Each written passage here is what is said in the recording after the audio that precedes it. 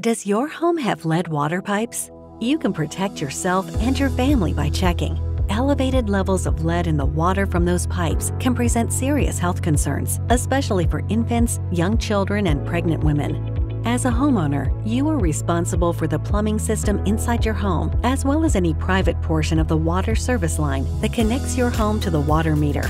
If your home was built before 1988, you have a higher potential for having lead plumbing.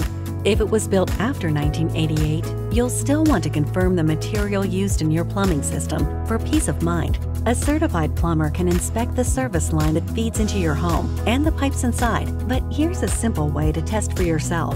Start with finding and scratching an exposed metal water pipe in your home.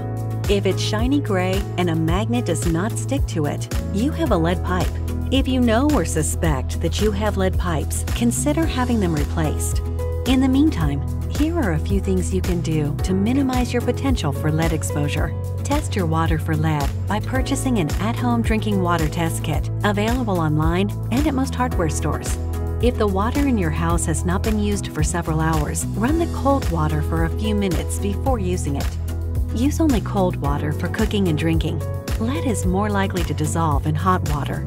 Once a month, remove and clean your faucet aerators. These are the small screens at the tips of your faucets where lead can accumulate.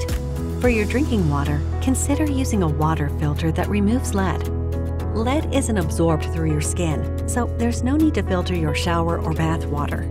Your public water utility is working to identify any remaining lead service lines in public water systems and developing a plan to replace them. They test for lead in untreated and finished water at the water treatment plants and monitor and report on drinking water throughout the community.